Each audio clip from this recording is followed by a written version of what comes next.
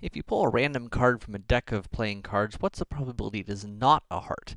Now, this is what's called a complementary event, and because of the not here, so we're looking for the probability of something not happening.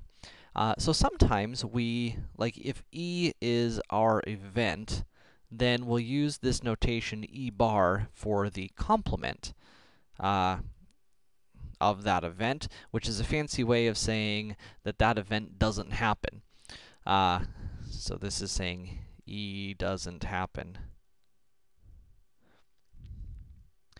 Now, because the probability of something happening is 100% or 1, then the probability of an event happening and the probability of the event not happening need to add up to 1, need to add up to 100%.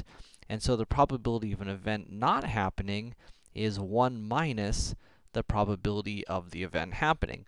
So the probability of not getting a heart is 1 minus the probability of getting a heart. And what is the probability of getting a heart? Well, there are 13 hearts. There are 13 hearts out of the 52 cards in the deck, so 1 minus 1/4, and that would be 3/4. So there's a 3/4 or 75% probability of not getting a heart, and these are complementary events.